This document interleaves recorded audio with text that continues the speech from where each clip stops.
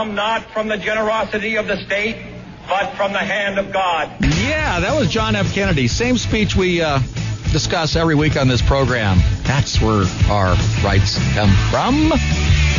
Americans love a winner and will not tolerate a loser. You know, the more we get closer to our roots and understand our greatness as a nation, we believe that Americans do love winners. You can act like a man. What's the matter with you? And it all comes down from the patriarch of the Corleone family, as portrayed by one Marlon Brando, Vito Corleone. Hello again, everybody. Third hour of Appointment Radio on a kind of a fun, cool, funky Sunday afternoon. Ben Buehler-Garcia joins us in studio today. You've been out there more recently. I thought the morning was very cool, literally and figuratively. Hey, you know, I think it has something to do with the Wildcats' victory last night. We're feeling the fall in the air. Now, listen, I did not tell you what I wanted to talk about in the first segment before we get to our great guest, retired Colonel Lee Ellis, who's written a wonderful book. By the way, our author spent time at the Hanoi Hilton. I'm just going to leave it at that for right now. Yeah, he was a guest. I used the quotation fingers, a 5-year guest at the Hanoi Hilton. No, the reason why I bring up the football thing, because there's an important lesson. Whenever, I don't always, I go to Jody Ayler's show on Wednesdays and I talk sports on our sister station, 104.9 ESPN Radio. And Jody has me on there every Wednesday afternoon. I get to talk sports there. I usually don't like to talk about it here. But an important lesson, young men and ladies. For the past weeks, the University of Arizona football team were told by those in the media and those in the community, you know, that you really don't have a chance. Vegas told them they didn't have a chance last night. Yeah, one of the things I noticed is different coach sitting this season over last, and some of this touches on some of the items that Lee is going to cover in his talk about with his book coming up. But, you know, this team didn't give up. They're, you know, the number of teams that have 14 points down in the first quarter would just said, that's it, we're done. And I'm really impressed with the resiliency of this group of young men out there. Well, the reason why I bring this up today is that there are certain things that confront young men in particular, and young ladies too, and the resolve is broken by outside influences. Yes. Peer group, that is not in your best interest. You know, people are telling you can't win, you can't win. Well, you can accept that from other people, or you can tell them, negative you, and I'm going to do my deal. And it's just another important lesson about just playing the game. Yep. It's your life. You live it. You live it. You compete in it, and Absolutely. You win. And that's why I put that Americans love a winner, because we love people who win. And we also love people who give it their all, maybe in defeat. Don't leave it on the field. So that's good. Now, I just do want to tell a happy little story now. It's a little selfish. When you get older, guys, one of the nicest and most liberating feelings, and you won't get it for a while, trust me, it comes a little bit later in life, unfortunately, and that is the feeling that you need to buy things that you need, not things that you want. You know what I mean? You know, when you're younger, you kind of, I want that stereo. I don't need a new stereo, but I want that stereo. I want this, I want that, I want that. Okay. I'm way over that. So, but there is one thing I needed and I wanted, and it's just the coolest thing. And I'm waiting. Oh, no, it is. It's a guy thing. I can see the look on your folks. If you can see the look on his face. It's a guy thing. Yesterday, I treated myself and bought a new chainsaw. And it's just the coolest thing in the world. It's really, really cool to have a new chainsaw. And right now, I have the oil. The oil is going on each and every link in the chain so that they will work together this afternoon. When I leave the studio, I'm attacking some wayward mesquite branches. Now, 3 years in the Forest Service fighting fires. Do you need me to give you a little safety lesson? A lot of people have, lost fingers and toes, yeah, mostly toes. I've had them before. This is okay. I just had a new model. This baby's ready to go, though. Whenever you hear a Tucson and say I've got a chainsaw, I get worried right off the bat, because it's not, it's not one of those things that's in Tucsonan's DNA. That's electric or no, this one's a little one. I have a fuel power one, but this one is it's a 19 volt. Little 10-inch, because I got some little utility shots to do. But I just, whenever we take possession of a chainsaw, I just feel good. Yeah, I tell you what, I joke about that, but with these summer monsoons that come through and blow trees down left and right, a chainsaw is a good. I've got two of them. It's a good tool to have in Tucson. It's a very good tool to. What do you do with the mesquite wood? Burn it. I have a fireplace. When I do barbecue it too. See, I have a regular barbecue. I insist on that. I don't do the gas. Now, I know some people you like gas, but I know gas. I just do the regular stuff, and what I do is I take a little bit of briquettes, get them hot, and then I put all this mesquite wood on top. Oh, does that good stuff? Oh, good stuff. If you let it season for at least 6 months. Oh, absolutely. Ideally. You can't just yank it out of the tray. I've got little bins where I do that. Okay, just this little selfish, happy story today. That important lesson learned. Yeah, there you go. There's a tip from Daily Mail. That's right. We're going to go to the break right now, and I'm going to, excuse me, before I do that, I forgot to do this. We had Adam Sklar, a former University of Arizona rugby player who's now dedicating a great deal of his time to supporting men and women in uniform, and I promised I would remind people about this next Sunday night, cool event. There'll be a dinner at the Girls Scouts Hacienda. That's at Sabino Canyon Road. It's on the southwest bank or part of that intersection of Sabino Canyon Road and the Wash. And it's a lovely little facility. Listen to this, $7 for adults, $3 for kids. It's going to be a fun celebration. Just go there and have a first touch with the military. And it's spaghetti dinner. And he's going to ride in one of these rides. And he's just going to support the Marine Semper Fi Fund, Marine Special Operations Command Foundation, and it's a very great cause. And anybody who does not have a touch with our extraordinary members of the military, this is just another cool thing. They don't do this around the world, folks. It just doesn't happen that way. Trust me on that. So it's a great opportunity. Again, that's next Sunday. And if you want to email or go to find out more about the event, it's 4:30. Hang on a second. Let me get that right again. The 4:30 challenge, and I want to make sure I've got the correct website here. And I will get to that in just a second. What happened to it there? Now, can I come and just eat spaghetti and not have to actually exercise? Oh, no one's going to exercise at this event. No, okay, this is just I noticed they got bikes and stuff. Yeah, it's Ride, RIDE 430, Ride numerals 430.com. Learn all about it. All good. All right, now let's go to the break. When we come back, I will let Ben have the honors of bringing on to our program Colonel Lee Ellis, United States Air Force retired. Spent time, as you just mentioned a moment ago, Ben, in the as a guest of the North Vietnamese in the Hanoi Hilton. He's got a great new book that has lessons for all. We'll be right back with more of Daily Mail, the third and final hour of our appointment radio visit here on The Truth, Tucson's Right Talk. To the underworld, come out of the cupboard.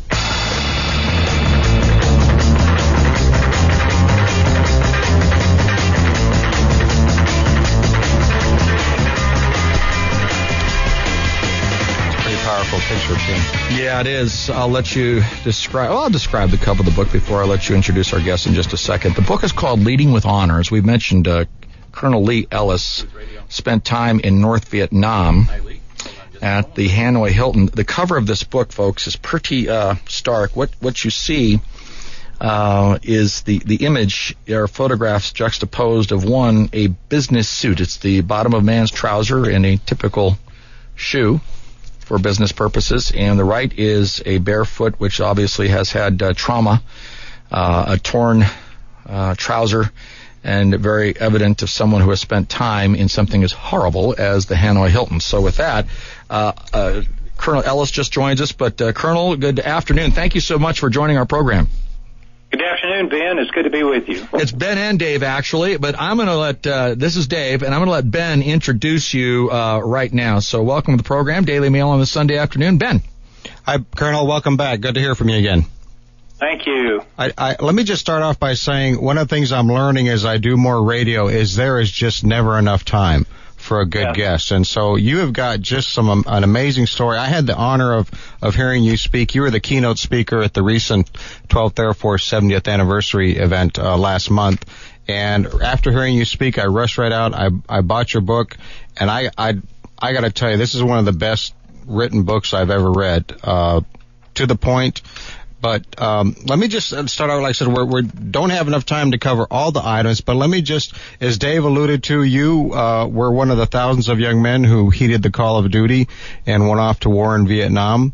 And you were pretty young when you were shot down. I believe you were flying F-4s at the time. That's correct. And you spent 5 years as a guest, I use that term advisedly, at the Hanoi Hilton.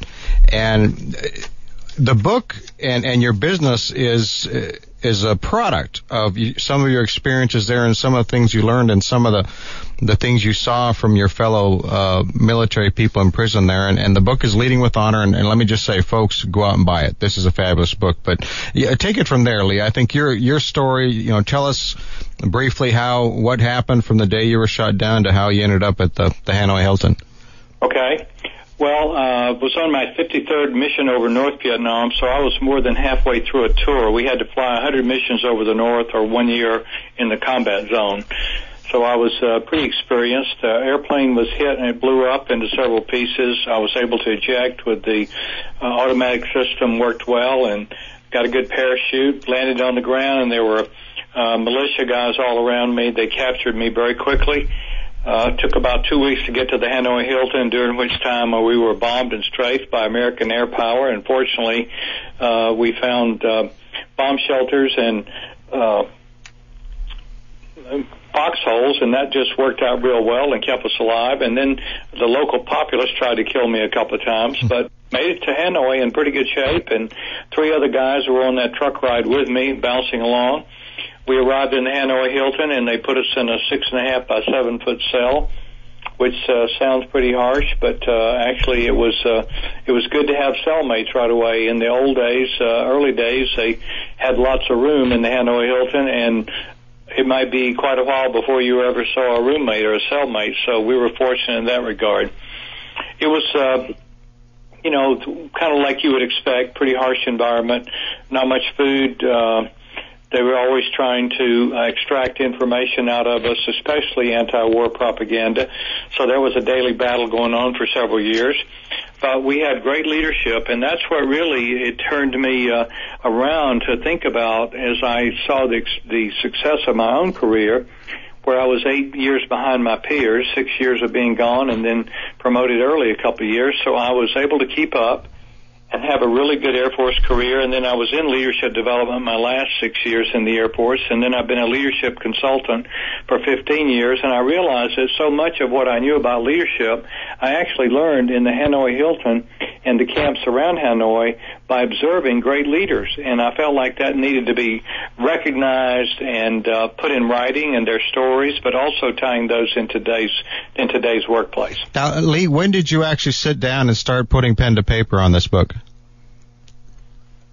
Well, about 4 years ago, I started out to write a more autobiographical book to capture the stories, and then as I got it about halfway done, I realized that just wasn't going to work, that my real expertise and what I had to say really was not about me and my story so much it was about the great leadership, and that's what we really needed to hear right now about, resilience and leadership and courage to do the right thing, which I called leading with honor and living with honor. And I just switched the book around and started over again completely, and it took me 2 years. So it's been 2.5 years now since I started. Yeah, that's a perfect point. Dave and I were just talking about resiliency here as far as some of the young people in our local athletic teams here. So there's 14 key points in your book. We don't have time to cover them all, but hopefully we can spend some time discussing some of the key ones that would be most appropriate to the young people here in Tucson. And before we jump into that, Colonel, and we appreciate so much for you being on the program, just so you get an idea, we have 3 hours of program. We talk about cancer in the first hour. Last hour is called The American Warrior,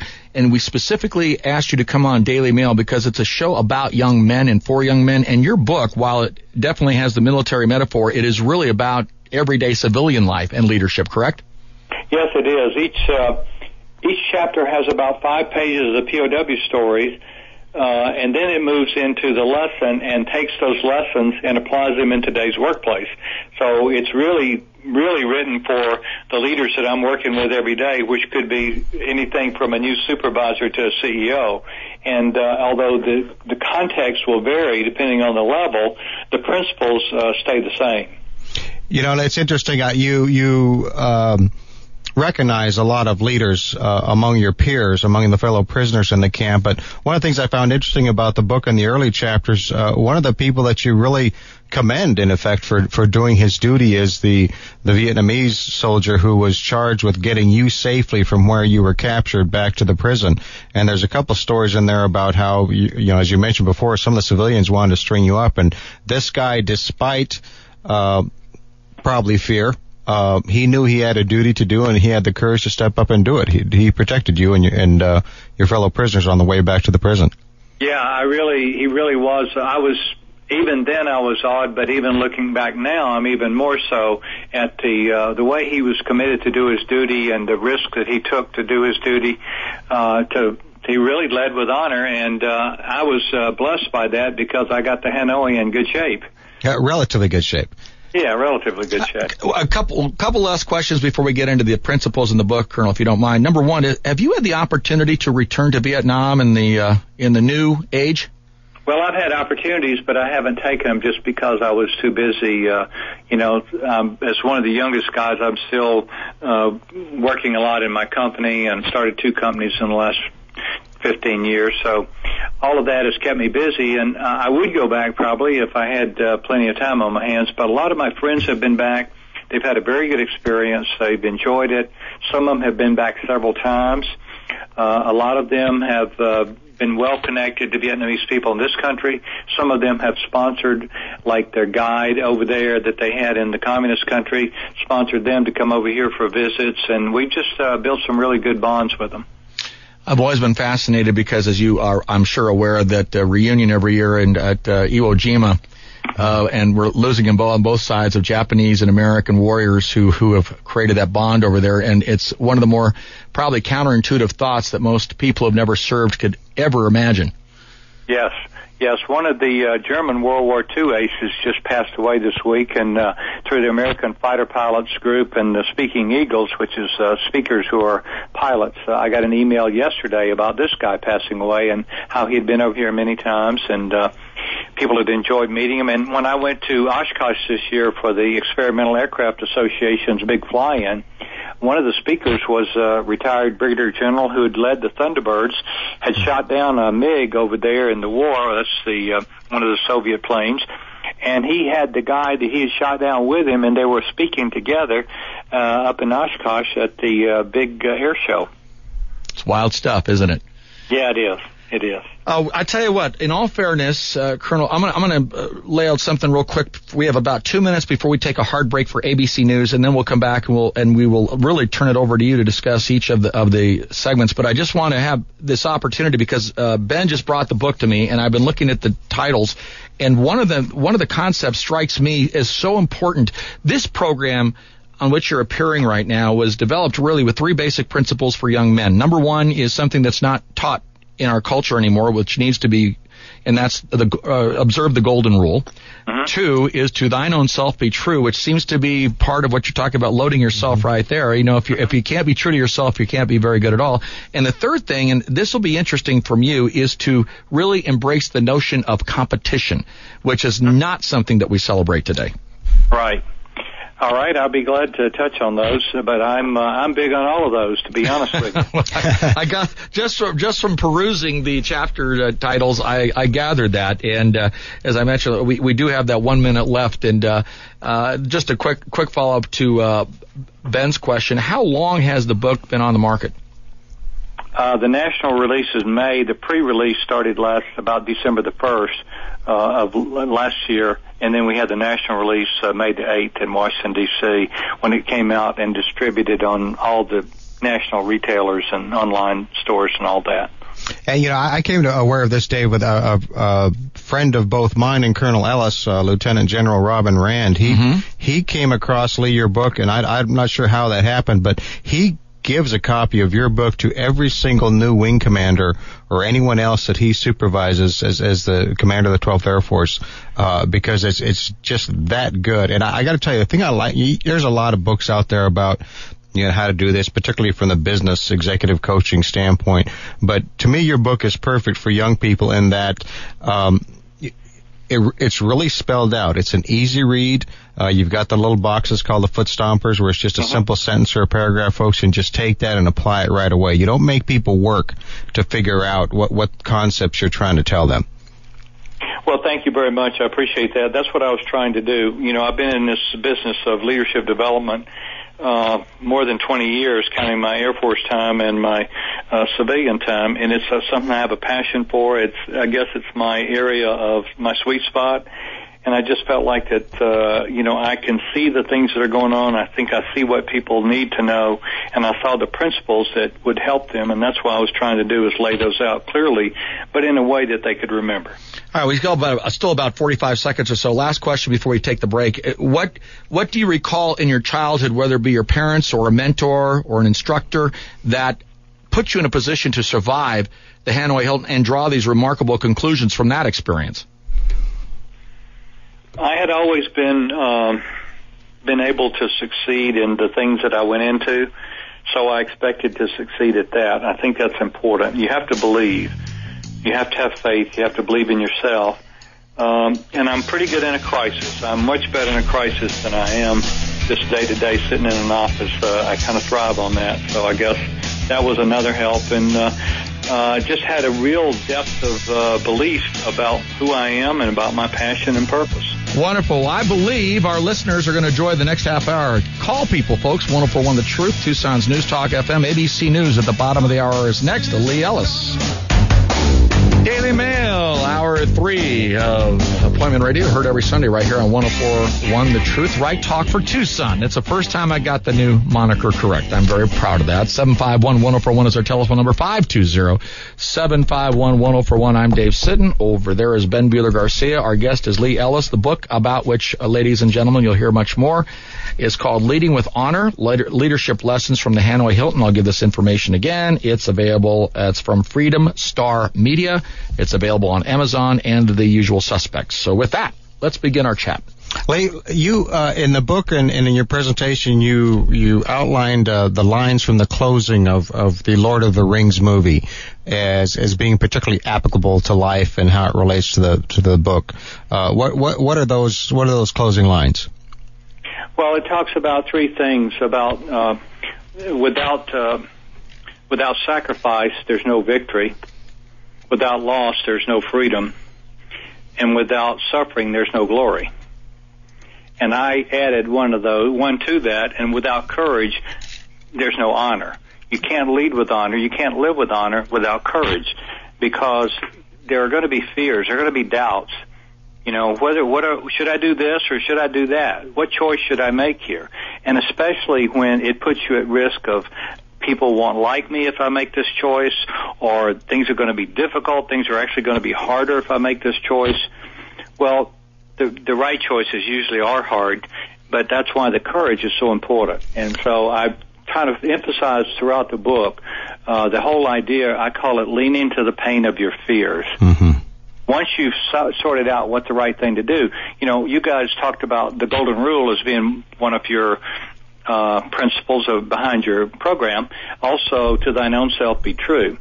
Well, both of those, to actually execute being true to yourself and following the golden rule, it takes a lot of courage, because you're going to be tempted to take a shortcut. When the going gets tough, you'll look for an easy way out.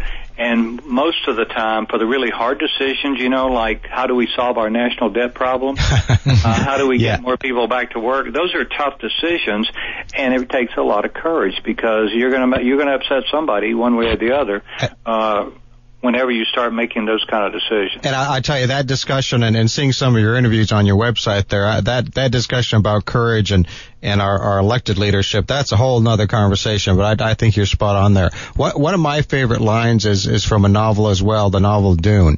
And there's a line in there where the hero is told, fear is the mind killer.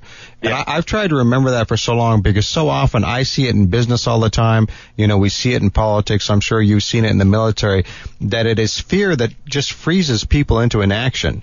And, you address some of the things folks can do about that in your book, and you just talked about it a little more, but you expound upon that a little bit. I know in the book you talked a lot about how some of your fellow POWs, they knew that they were going to face punishment for what they did, but they did it anyway because it was the right thing to do. They passed through their fear into courage.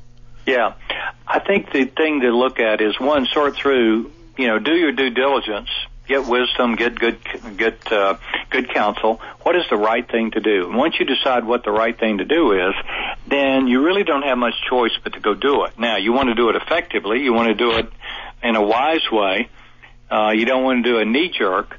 But once you decide what the right thing to do is, you just have to, again, lean into the pain and make a plan and go execute that plan. Now, I work with senior leaders sometimes that, believe it or not, they're just such nice guys or ladies that they don't want to fire somebody. Well, there comes a time when you've done your very best to help someone succeed in a role in your organization, and they are just not succeeding, and they're bringing the organization down, the team down, then that's your responsibility, is to help that person out of that role and into another role or into another organization. And so I've actually had to coach people how to do that, actually help them by writing a script, and said, just get this script down and just say it, and, you're doing the right thing. You're doing the right thing for the person. You're doing the right thing for your organization. So it comes in all shapes. Our fears comes in all shapes and sizes. Different people have different fears. We all have different kinds of courage.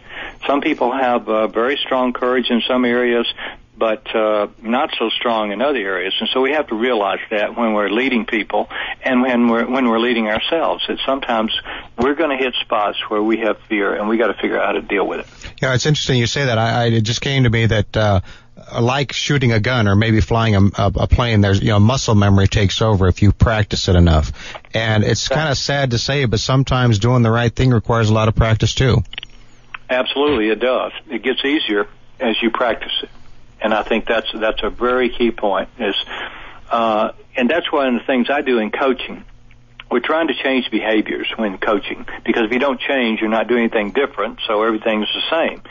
So I get people to do something different and then recognize that they did it different and what happened, and then do something, keep repeating that behavior until it becomes a habit and the fear kind of goes away. It's like, teaching a kid to swim that's never been in the water. You've got to work with them to kind of overcome that fear. If I was going to try to become a Navy SEAL, which I wouldn't because I'm not that tough, but I would have to overcome some fears of the water, especially the deep water and the types of swimming they do. Colonel, you mentioned something a moment ago that just strikes me about our culture today. And of course, those of us who can recall anything about President Lincoln understand that he was rejected many times for many of the things he wanted most in life. And it ended up being one of our most beloved, and at the time, perhaps the best suited to be president during that horrible time of the Civil War. One of the things I find fascinating is that we just despise rejection to such an extent we don't understand the strength that we can derive from rejection. I can use a military metaphor and as well as a sports metaphor. We had a guy out here who was a pretty good pitcher by the name of Randy Johnson. He's going to be a Hall of Fame baseball pitcher, correct? Right.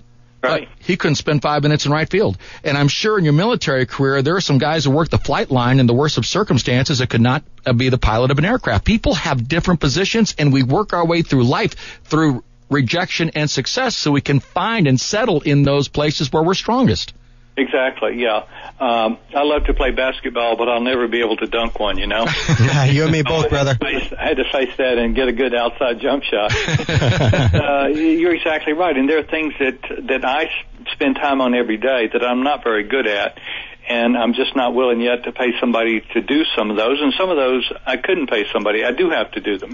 Some of the articles and blogs that I write, I've got to sit down and write those myself. And I don't mind doing them that much. It's actually making myself sit down and start writing. But we all have areas where we're either not so good at it, we just don't have the confidence, we just don't have the practice at it. But we can get a lot better. And I really believe that you can develop courage. Now, there's a certain courage, certain personalities have more courage, outward courage about fighting the enemy or whatever than others. But I really believe that you can develop courage just through repetitive practices and experience. You go through something and you say, well, that wasn't so bad, and I'll be more courageous next time. Lee, kind of touching on that, what is your perspective in today's society with television, the internet, and the movies? It strikes me that as a whole, we've almost come to expect people not to be human anymore, to expect people to be flawless. And that contributes to the idea that folks are afraid to do anything because they're afraid of making a mistake, when that's a perfectly natural and very healthy and effective way of learning and navigating your way through life. Yes, it is, and thankfully I had some leaders that allowed me to make some mistakes. I probably didn't do as well at that with the people that were under me. Well, some of them I did. I probably wasn't as good at that at home as I was at work. But allowing people to make mistakes, that's really the best way they learn. Obviously, you don't want them to make drastic mistakes. Those you want to tell them about and read about and learn that way. But it is important for us to realize that no one is perfect. And I think I've worked for a lot of leaders, a lot of really good leaders. I've read many biographies of leaders. I read a lot of those, and I have not found a one perfect yet. In fact, I'm reading one right now, my second or third one, on Winston Churchill. Well, the guy was brilliant, and he was a great leader for the times, and he had so many strengths, but he had a lot of flaws, too, and, that's just the reality of all leaders. Well, and it's interesting you should bring him up, because I know enough about him to be dangerous, and he had a military disaster in World War I. Yeah, he did, although some would say that the problem was the generals and admirals leading it, that he had a pretty good strategy. Others would say, the strategy was failed because he didn't recognize the limitations of his generals and admirals. But he was the head of the Admiralty, which was basically like the military and all the seagoing military, which was most of their military at the Battle of Gallipoli in World War I, which is over in the Straits of Dardanelles area there in Turkey.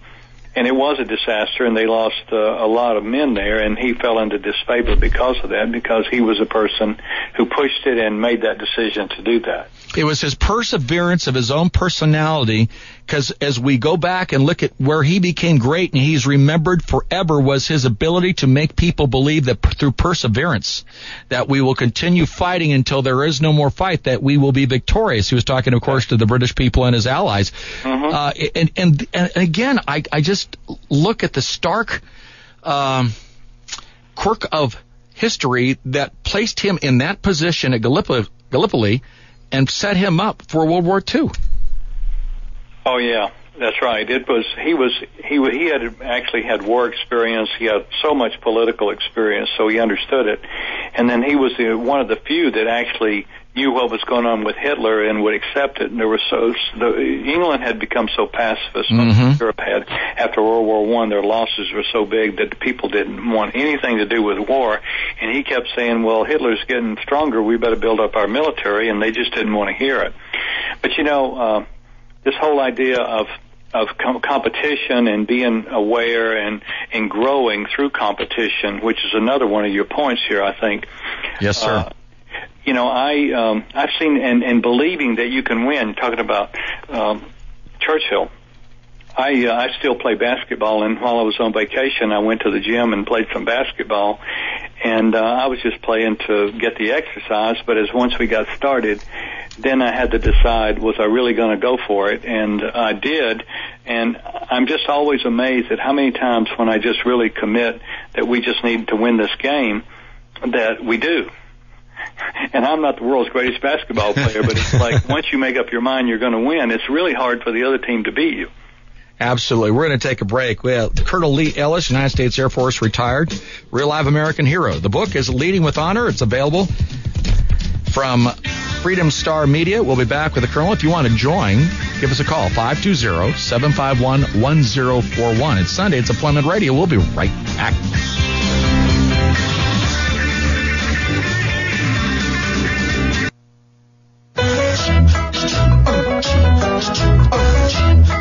Breaking my heart. It's the end of summer. This is May, June, before we lose the summertime here. Mungo Jerry, British group of all people. How about that? Our guest today on Daily Mail, ordinarily you'd think we'd have a military leader like a colonel from the United States Air Force, Lee Ellis, be with us in the American Warrior segment, but it makes perfect sense. His book, called Leading with Honor, is really for civilian applications. I just have one quick question as we get back to the conversation, Colonel. I'm looking at the aircraft. Was it, in fact, an F-4 that you were downed? Yes, that's correct. I was out recently, Davis-Monthan Air Force Base, and we took all of our F-4s out of the boneyard. I know you're familiar with that area over there. Mm-hmm, yeah. I was with one of the recent commanders, and I tapped one on the back. They were turning them into drones. Broke my heart. And his comment was, this aircraft is proof that with enough thrust, a brick will fly. Yeah, that's right. That's right. Yeah, I was at Davis Monthan in 1966 for a couple of months for some training in the F-4, and Colonel Chappie James was the director of operations, the first African-American to make 4 stars. And, of course, he went over to UBON and flew with Robin Olds, Colonel Robin Olds, who came through there at that time to get his check out. And they were together over there, and the joke was Black Man and Robin. And they were quite a team over there. Lee, you in your book you talk a lot about winning and fighting to win. Mm-hmm. And off the air we were just talking about how it seems like in today's younger generation you hear a lot of I deserve, and folks kind of want to take the easy way out. Talk a little bit about the importance of always striving to win, but not going overboard. I guess I'd just start by saying when I was growing up, my mother was a school teacher, and one of her students, who was in an industrial arts class also, made her a sign. It was about 3.5 feet wide and about 10 inches high, and it was carved into wood. And it said, the elevator to success is not running. You'll have to take the stairs. Good point. And so that mindset has always been in me, and it's really helped me because I realize that, life just doesn't come walking up to you. I mean, occasionally it does. Luck is important. But generally, preparation and hard work matched with your talents, and then the over and over repetitive training and experience that you get, you put that together, you're probably going to be successful. If you feel like that things should happen because you deserve it, because you live in America and deserve it, you're probably going to be pretty disappointed. So I've just found out that there's a great challenge ahead. I look forward to challenges. I believe that in this country, a person can succeed if they want to. They can get educated, they can get a job, they can find another job if that one doesn't match them so well, and if they believe in themselves and if they believe in themselves and they do the right things and are dependable and reliable, somebody like me is going to see them and I'm going to help them. There's people out there every day that are looking to help people move up and move forward if they have the right attitude and they're responsible and they're hard workers. So I just think competing, you can call that competing, fighting to win. I believe that we should fight to win. Obviously, I don't believe in running over people and win at all costs. That doesn't, too much ambition can be ruinous, and so we have to watch out for that. But the lesson of the POW camp was that we were always fighting to win. We expected that someday we would defeat this enemy in the POW camps, in that we would deny them making converts of us into communism, and that we would remain faithful to our country, and that someday we would come home. So we fought that battle every day. And that was a good battle to fight, and we believed we could win it, and we did win it, and we came home, and that's really a lot of the credit of those people who led us with honor. So I just think that if you believe that you can, and you keep working at it, and you fight, you figure out what do you need to do, figure out a plan, and you go execute your plan, then the odds of winning are very, very high. And if you don't win, you're going to learn so much out of that the next time you play the game of life, you'll be much better prepared to win. Colonel, one of the things about competition is probably embodied in everything you did at Hanoi Hilton, because your competition was about survival. And because you were competing with yourself to survive, and what people don't get, which drives us out of our minds here, is that right now, with our insistence that we continue to use tobacco, we're causing about 30% of all cancer cases in the country. Another 30% of cancer cases and heart disease comes from us not having the ability to compete with ourselves to make ourselves fit. In other words, obesity, which is obviously a problem about balancing our nutritional needs with our exercise needs. And if you don't mind commenting on that, really competition is a very personal thing. Well, it is, and I'd love to comment on that because I'm actually thinking a lot about that right now. You see, it really comes down to personal discipline, self-management and personal discipline. And that's the first battle we have to win to be successful. So we have to be disciplined. We have to be disciplined to get an education. One thing you'll notice that the more educated a person is, the less likely they are to be a smoker, and the less likely they are to be overweight. And the less educated they are, the more likely they are to be overweight and to be a smoker. And you can just go hang out in the ER rooms in the hospitals, and you can, check my facts there, check that out. But all the data shows that people who have more education are not necessarily smarter, they just have more discipline. So they go to class, they finish school, then they get a better job, and they just have more personal discipline, which shows up in the eating and the drinking and the smoking. So it does come down to competing with yourself, to take care of yourself, and to have that personal discipline to do the things you know you ought to do to live a healthy life and a responsible life. Yeah, and Colonel, I'm so glad this has been great, this last segment. You touched on a thing that I always like to pound in, the idea of mentorship. For a young person today, find someone you respect, find someone you admire, heck, find someone you're afraid of, and ask for their help. And I think young people out there would be shocked to find out how many of us are more than willing to provide our counsel and advice to them to help them avoid the mistakes that we unfortunately learn from. I'll tell you, there's no greater reward for me than seeing the people that I've mentored or taught or led along the way, to see them succeed, and to see them succeed much higher levels than me. That's the greatest reward, is to see these young people. They used to be my cadets. Now one of them's a 2-star general in charge of all the Georgia Guard. Another one just made a star, and he's gone to Europe to be director of logistics in USAFE. They're just all over the place, and they're doing great. And one of my captains became the vice chief of staff of the Air Force, 4-star general. And they're all sharp to start with, but just for me to have one little piece of their success and to be able to have encouraged them at the right point in time is a great reward. And I agree with you. A lot of people are out there looking to find people who have a good attitude and want to learn and grow and want to make something of their life, and they're going to bend over backwards to help them. Now, Colonel, as we kind of head into the close here, I know that sometimes in my generation it's folks. Yeah, you always complain about young people nowadays, and today people like to bag on the millennials. But I from what I've seen of your interviews, you actually have got you're impressed. You've got a lot of hope for this next generation coming up. Yeah, I really do. They're smart and they're dedicated to the things that they know about to be dedicated to. And the military, obviously, they're outstanding. But I see that in other areas, too. And they just need good leadership.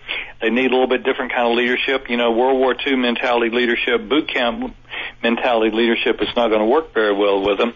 But inspired leadership that understands how to connect with them and how to inspire them and to set high standards for them. I think we can set high standards for them, but we do have to manage them a little bit differently just because of their upbringing. Their values about work are a little bit different about when to work. They might want to work from 10 at night until 2 in the morning. They might be, that's just what they've always done, and so we may have to work with that. Yeah, it's so funny you mentioned that. I was talking last night with a colonel in the Panamanian Air Forces, and we were just talking about the changes he's seen, and he remarked how young people nowadays are still, and he sees it in his Air Forces there, they still respond to orders, but they're so much more inquisitive.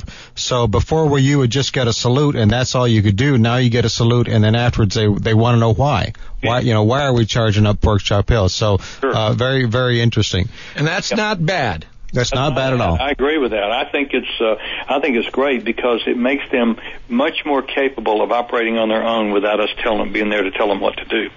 Now, if we can just get them to figure out how to operate without electricity and what you do when there's no internet and no cell phone, I'll feel a lot more comfortable. Doesn't work, yeah. Real quick observation in business. I know we're getting to the very, very end, but real quick, Colonel, your observations, because this is counterintuitive to a lot of people, about your better commanders, your better mentors want good feedback from those who are in their command. In other words, a military commander, if there's somebody who's got a better idea to do something, they'll take that, and the same thing in business, and we really don't embrace that enough.